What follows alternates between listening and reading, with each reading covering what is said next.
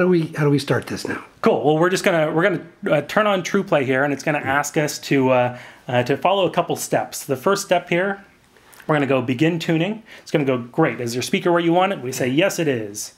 And then it's going to say, hey, flip your iPad or your iPhone upside down because the microphone's here. So we want to make sure it's got clear line of sight to the microphone. We're going to go, yep, we're ready to go.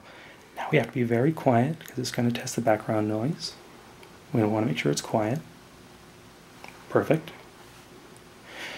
And now we're just going to follow this little video like this woman does, and we're going to move our iPad slowly up and down.